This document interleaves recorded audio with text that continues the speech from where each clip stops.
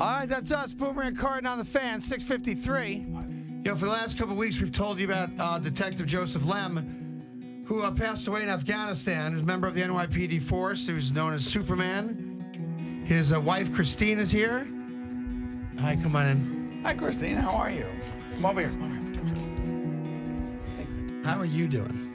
I'm doing okay. You know, I'm at the point now where it's time to celebrate Joe. For those that never met Joe, don't know him, who are now hearing about his story for the first time, what would you want them to know about your husband? Joe was just the most loving, caring, giving, special individual I've ever met in my entire life. Period, stop. Thank you for coming in.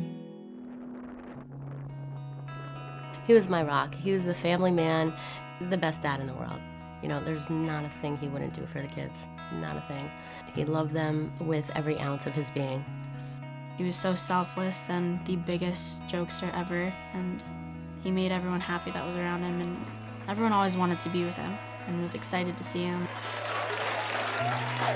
Joe was like the little brother I never had, and knowing him for over 20 years, we played on a bunch of sports teams together. We played basketball, and he always looked for any chance to play.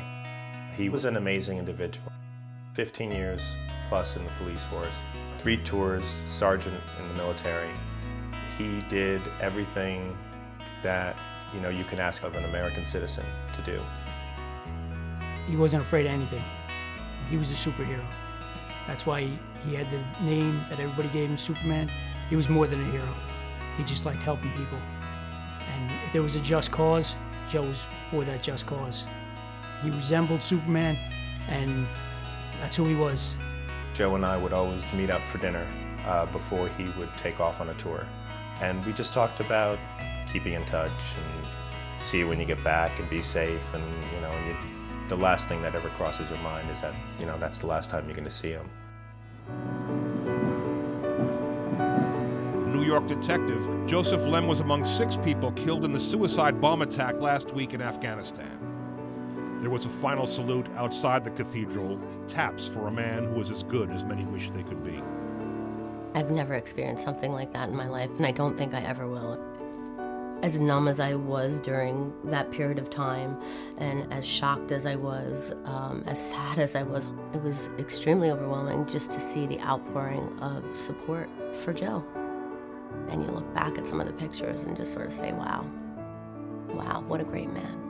Joe went to every funeral, you know, for cops that died, anywhere that he could get to, any line of duty with New York City police, he was always at the funeral there to show his support, and it was really nice that everybody else came out for him that day as well. Joe died for our country, and Joe, every day when he was home, he was fighting to save millions of people. Words can't even describe that. I think that his son needs to know what type of person his father was. He did what 90% of the world wouldn't do. He would go into harm's way for everybody else, and that needs to be shown to everybody. We're always gonna miss Joe. I'm always gonna grieve for him. I don't ever want anybody to ever forget about Joe. You know, he's just that important of a person, and he'll go down in history as an amazing human being.